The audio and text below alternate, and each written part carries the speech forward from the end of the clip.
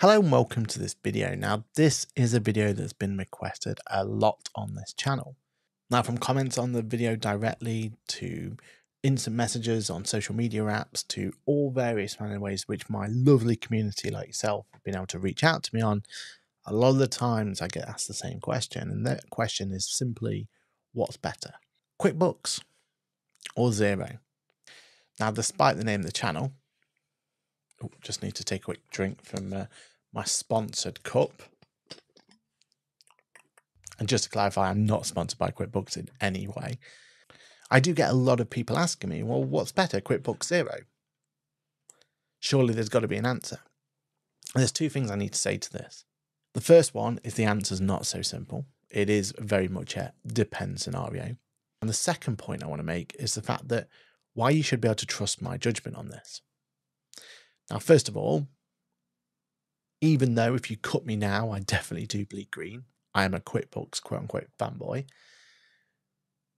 But even though that's the case, actually, I don't know, I wasn't always that. You see, I actually started my career as a Sage fanboy, Sage 950 to be precise. And Sage 950 was my absolute dream piece of software back when I was using it. Clearly now, things have changed and people have progressed and I've moved on. And I've grown and I've actually changed my opinion to what's best for me. You see, what's best for me isn't a piece of software that makes my life easier. It's a piece of software that makes my client's life easier. If my clients can have a better understanding of their finances and understand what's going on with their business and be able to have a better grasp and control of what's going on, then actually my life becomes so much easier. If I'm constantly having to try and explain and fight and trying to make the figures actually match to what they should be and constantly having to clean up the figures, then I'm not in a good position to be able to advise my clients. So my whole point of what software is right for me isn't necessarily what's right for me and me personally, it's what's right for my clients and how they're going to have the best experience. So as I've already changed allegiances from one platform provider to another, I'm prepared to do it again if I need to. I'm always going to put first what's best for my clients. And if that means it's Xero or Free Agent or QuickBooks or Sage or any of the other platforms out there, then you know what? That's the best software on the market. Other reason you can trust my judgment on this one? Well, I train QuickBooks Online, not just to myself, not just to my clients, not just to this wonderful community or people who reach out to me on here, but I actually train other accountants. I spend a lot of time with other accountants, and that is a point where I can understand where clients get frustrated and I can see where accountants get frustrated. And I should be able to see both sides of the argument for when it's time to make a decision. So, with all that in mind, let's find out once and for all, what's better, QuickBooks Online or Sage 950? If only we could do a review on Sage 950. Obviously, what I meant to say was Xero. Let's have a look.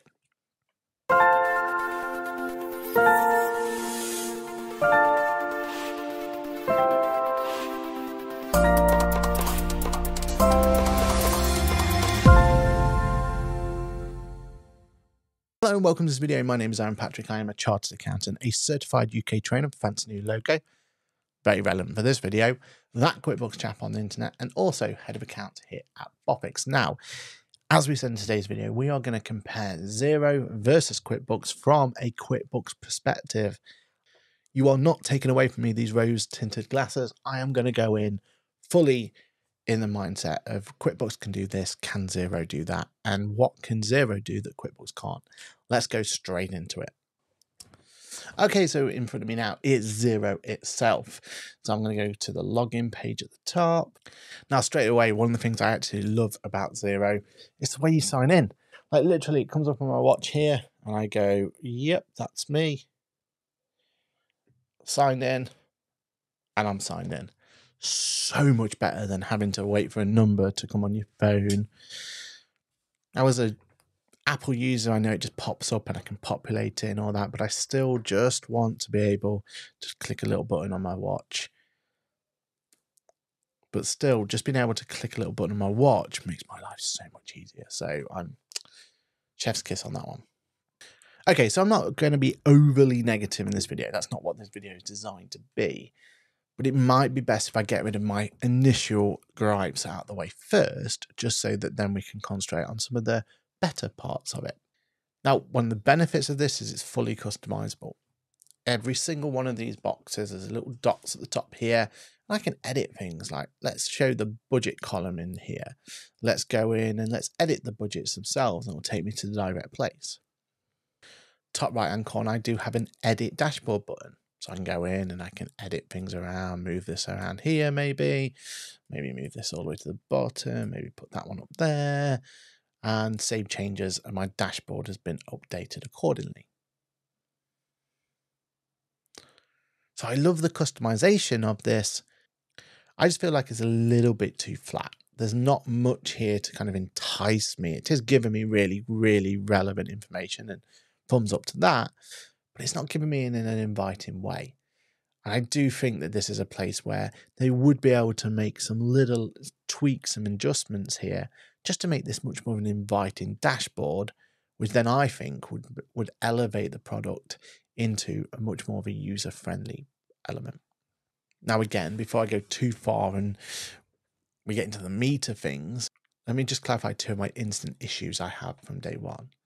The first one is my belief that this software is designed more for the accountant in mind than the end user. And there's some massive benefits of that. It means that there are better ways for an accountant to be able to extract some data than we've ever had in QuickBooks Online. And also means that the data itself, we should have a much more of an audit trail behind it to give us that confidence that everything is how it should be. Once I understand the logic of that, and I understand why you would go down that route, it does frustrate me a little bit, because in my opinion, software should be customer first, and then us as accountants, we should then be able to just deal with whatever we get thrown at us. As long as we can have confidence that the customer knows what to do and the end consumer knows what to do, then that's, for me, the most important part. My second criticism I have of it is very much related to that, is they don't give you that opportunity to be able to reconcile bank accounts and understand bank accounts. It's telling me that I'm reconciling. Well, I'm not reconciling. I'm actually doing the bookkeeping at this point. To me, reconciling should be the difference. Now, one key enhancement they've made here is that we have the balance at the top here and the balance in Xero. That wasn't there for a long, long time, but that is a crucial step forward in the right direction. These two figures should be the same. That's the confidence that we should then have to make sure that we've got everything in the right place. There is this option for a reconciliation report. But at no place am I going in here and be able to state what the bank statement should be. Therefore, I don't have that confidence to put this right. But that's the negatives. Let's not worry about that too much. The look and feel of it. Well, we don't really have on the left-hand side that panel that we're used to in QuickBooks, but we still have this top bar up here. From here, I can jump into dashboard, which I already have. I can go into business, which gives me an opportunity to get some cash flow, business snapshot, look at invoices, look at bills to pay and expense claims. I've got accounting, which gives me the chance to look at my bank accounts, reports, and then age, debtors, payables, chart of accounts, and all those items. And there is a payroll section and a contact section. On the right hand side, I have my plus button, which quickly gives me the option to quickly create something. Wonder where they got that idea from. And then I have my search bar and my notification center.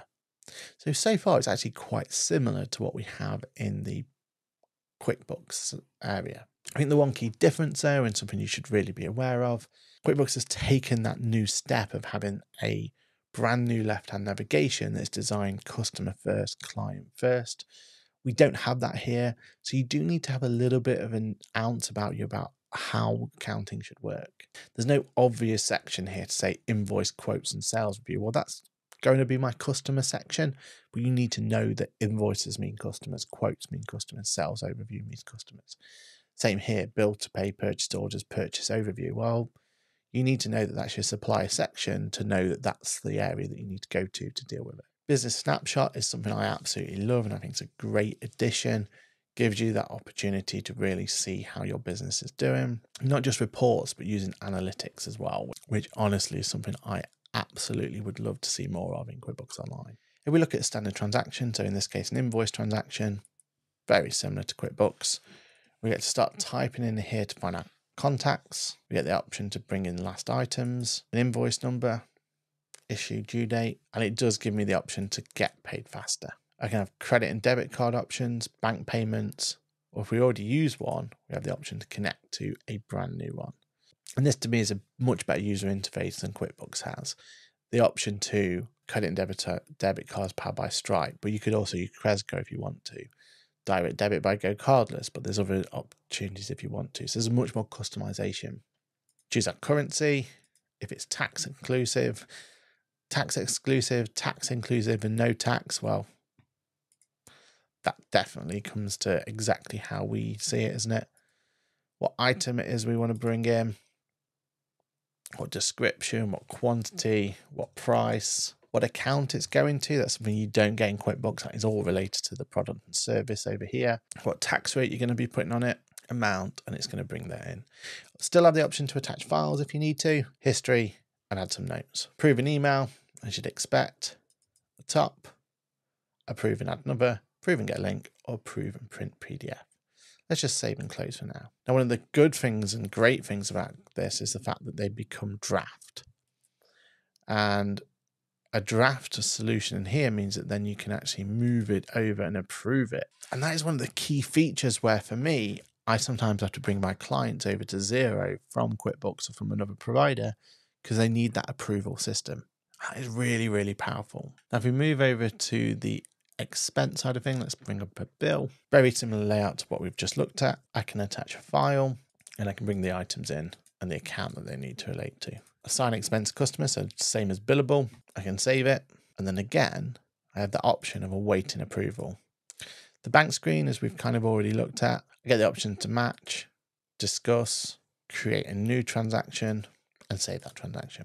I get a really cool option of doing cash coding, which makes it really quick and easy for me to apply what the costs are, so I can speedily do some accounts. I can look at what bank statements have actually come through. From a reporting point of view, there's a lot of new reporting, old reporting, but you're going to get every type of report you want. Let's just show you some simple ones. Love, love, love this tips and tricks option in the right hand side. Report options, just as before. Drill into figures so I can make sure I'm happy with them. And also I can compare against periods and choose a date range at the top. On the left hand side, there's some really common formats I really appreciate. And on here, you do get the fixed asset section as well, which QuickBooks has no option for at all. But in my mind, you're better off going to NetTracker anyway and using those guys to see your fixed assets. And then we have a quick review of what it looks like. So TLDR, basically you've got a very, very similar solution to QuickBooks Online. So if you're used to QuickBooks, then you are going to find some familiarity with this. And as long as you kind of get used to kind of that trigger memory and understanding that, then you're going to be absolutely fine to get your business up and running. Now, for me, I would say that anyone who is probably from a more Sage Line 50 background, then Xero is a better fit for you. And I find that I've always found that Xero is a better fit than QuickBooks would be in terms of just trying to take same skills you have from Sage Line 50 and move it over. So from Sage to Xero, I think you'll be more familiar, and I think that's going to be really useful for you going. Overall thoughts, I actually think it's got a lot cleaner than it has been. It was very, very clunky to begin with, but I feel like it's a much cleaner aesthetic nowadays. Hats off to the design team. They've definitely started to go and make it a much more friendlier product. The additions with items like the tip section on the right-hand side, that's much more consumer-friendly, which I love. Having certain features that QuickBooks simply doesn't have, like a fixed asset register and an approval solution built directly in, is definitely something that is before made me decide which of those is right, which ones we should have, and made me decide on QuickBooks versus Xero. Now, price-wise, it's certainly more expensive than QuickBooks. So can I justify the price? Again, the word depends is so important. If your business needs those extra features like the approval solution and the fixed asset register, if you're willing to understand the fact that you need to understand more complex accounting terminology for you to kind of get the most out of the system, then without a doubt, this is definitely worth the price hike. For the vast majority of people out there, personally still think QuickBooks is definitely more viable in terms of something that you don't need to understand. You can use it much more of a standalone product without having to understand accounting terms quite as much. Big thumbs up with Xero for being able to integrate more payment solutions, having that flexibility to be able to make and receive payments much easier. Thumbs down though for not having some of the technology we've become so accustomed and so used to. Receipt capture is such a fundamental solution in the way that we use QuickBooks nowadays. Having that built in is one less app I need to worry about, and one less app I need to bring in. Having that built in makes it much easier for me to get data from my clients, and much easier for my clients to provide data to the solution. Yes, there are third-party apps we can install, and I get that, but that's another thing we're asking the client to install, another thing we're asking them to bring in. So it's definitely the thumbs down for me on that one. Thumbs up for that analytical approach. Like, we should be using more analytical approach for data and for reporting. That's how we know if our business is going to go well or not well. And I think that's really important. My personal opinion, down for the UI. I don't like it. It just doesn't grab to me in terms of trying to give me confidence in my numbers and trying to give me elements I'm actually bothered about. I just feel it very flat, very, very, dare I say, old school, when we need to be able to bring a bit of positivity and a bit of fun into trying to make those numbers work for us. That's how we entice our clients to keep coming back and seeing the important information and trying to make sure that they are getting the best out of the figures. So overall, what do I think of Xero? I think the solution's absolutely fine. And I have clients who rely on Xero to be able to run their business effectively and efficiently. So with that, what's not to like? Would it be my first recommendation? No. Would I change my name to Xero? I told him I can be a fighter if you want. I'll be there to catch you if you fall. I can make it brighter when it starts. I told him I would do it all for you, and I know you do it for me. To Aaron Patrick, the Xero chap? No. But does that mean it doesn't belong to have a conversation? Certainly not. In fact, actually, the more Xero does and the better it becomes, the better it's going to be for everyone. Competition drives innovation, and we need to have as many options like Xero out there to give us the opportunity to be able to do channels like this, to showcase new features, to showcase what options our software can do for us to get a better understanding and a better opportunity to get the best out of that software. And if it wasn't for Xero pushing the boundaries, QuickBooks pushing the boundaries, Sage starting to actually catch back up again, then we wouldn't have the innovation that we're having at the moment. Have we looked at every aspect of Xero in this video? Not at all. But then we couldn't do the same in a QuickBooks comparison. At the end of the day, I've made a YouTube career out of actually going through and showing what QuickBooks can and can't do, and done countless amount of videos and countless amount of time. Then just having a 20-minute video on the subject and on the product won't do it justice. That's why over on the Boffix channel, when we did a comparison between QuickBooks and Xero, first thing we did was get an expert with Xero to at least give us an opportunity to have some fighting talk. And I think that's still by far the most important way of doing this. So my challenge to you guys is to find and reach out to people who are Xero specialists. Let's have an all-out battle of trying to figure out which of these solutions are better for certain clients. I'm definitely up for doing more content with people who are looking to be experts in the Xero, Sage, and everything else. And I just need your help to go out there and get me in front of those people. So if you know someone who is a Sage or Xero fanboy or girl, let me know in the comments below or reach out on my behalf. And let's see if we can do a better comparison when there's an actual expert versus expert. If I was going to score this out of 10, I would give it a 7.5. Solid, reliable, does everything it needs to do, but it's still missing that extra bit of something, that extra bit of spark that gives it that ability that you invites you to log in on a regular basis, invites you to want to go there and be able to go and get the most out of this software. That's my personal opinion on it. Let me know in the comments below if I've missed anything else I should have taken into consideration. anything else that really would have elevated that score for me, then let me know in the comment section below. And also let me know if there's any other software you want me to look at. Sage is definitely one on the horizon that we need to do a video like this on. And also we need to make sure we look at free agent and other software solutions. But let me know below if there's anything else you want me to look at. Don't forget to like, subscribe, share, all that sort of stuff. Let's get this video out there so people can understand what Xero is and how it can be applicable to their business. My name's been Patrick. As always, this video has been an absolute pleasure to do for you. Can't wait to see you in the next video. Bye for now.